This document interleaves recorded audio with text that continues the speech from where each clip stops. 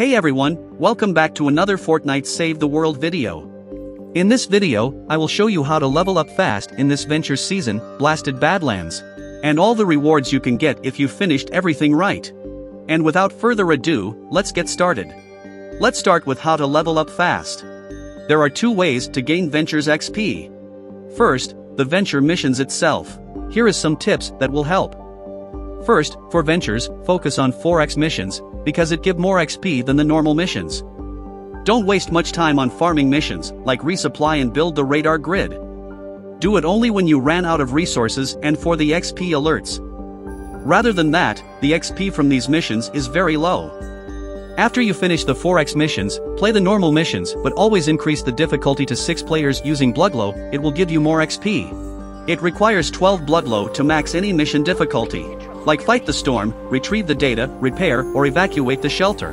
And it's better to ask your team in the chat if they want to max the difficulty too, so they don't start the mission while you are collecting Bloodglow. And when you finish that, consider playing the other 4x missions with XP alerts from the other zones, because it will be higher than repeating the same high missions without any XP alerts.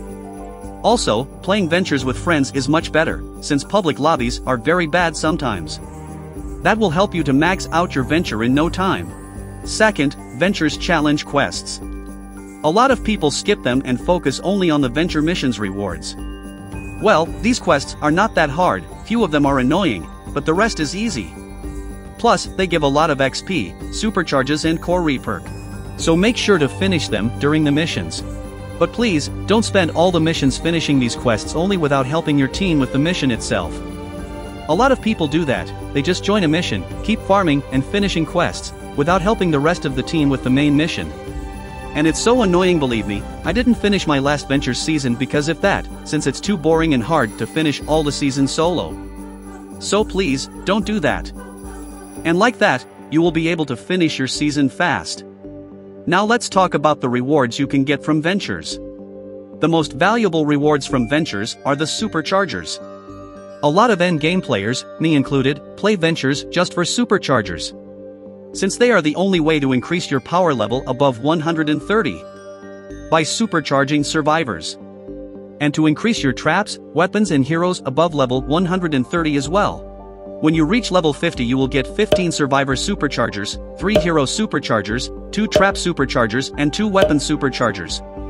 The Venture quests too, it gives 2 survivor superchargers, 3 hero superchargers, 1 trap supercharger and 2 weapon superchargers. There are a lot of valuable rewards too, not just the superchargers. You can get 1 weapon voucher and 1 hero voucher, which you can use to get rare heroes or weapons from the collection book. But choose wisely, as you see, you get only 1 of each every season.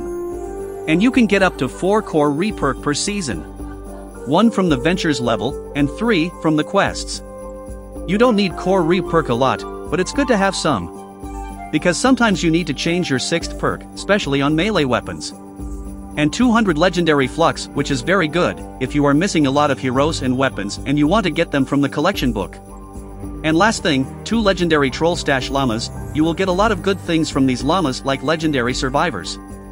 There are a lot of other rewards like upgrading materials, perk up, gold tickets and flux. But these are the rewards that worth mentioning. And that's it, don't forget to use code Larsis in the item shop if you want to support me.